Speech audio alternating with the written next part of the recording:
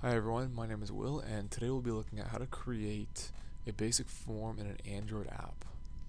So to start off, we'll create a new project, make it an Android project, and we're going to call it Contact Manager because we'll be working towards creating a basic Contact Manager application.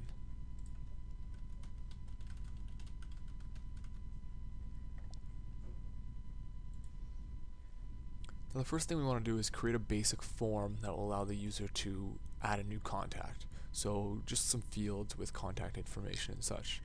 So we're going to open our project, and under this res folder, you're going to find a folder called layout.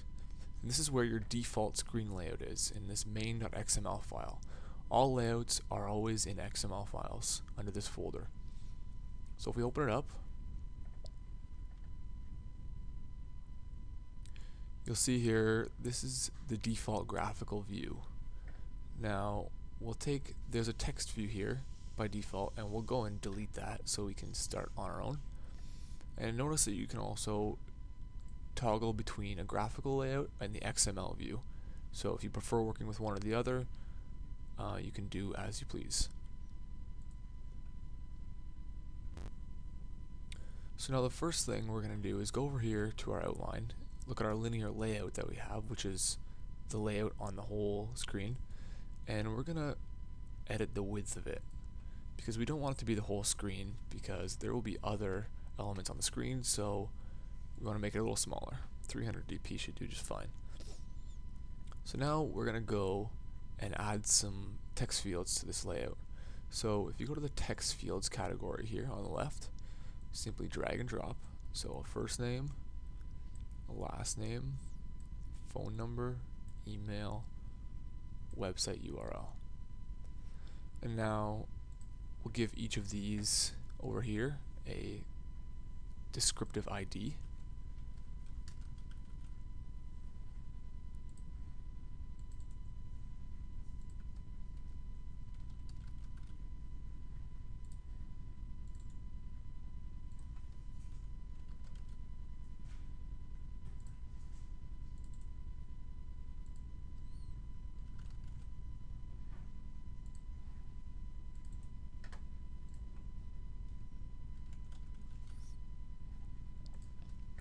And now if you take a look at this and you right click on it, there's an option here, properties. And these are all the properties of this text field.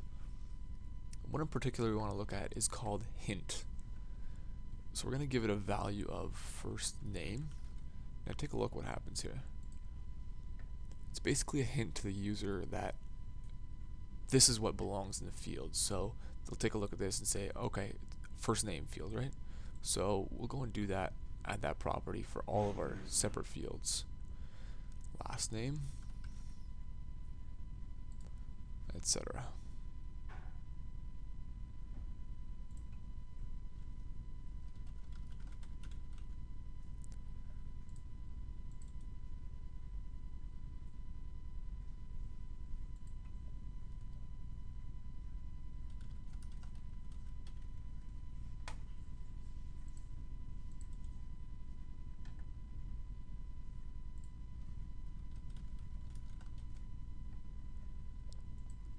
And there you go, you've got a basic form. Now one thing we need for any form is a save button. So we'll go back up here and we'll go to the under form widgets, drag and drop a simple button, and we'll edit the width so that it's the same as its parent linear layout. And now we don't want it to say button, we want it to say save.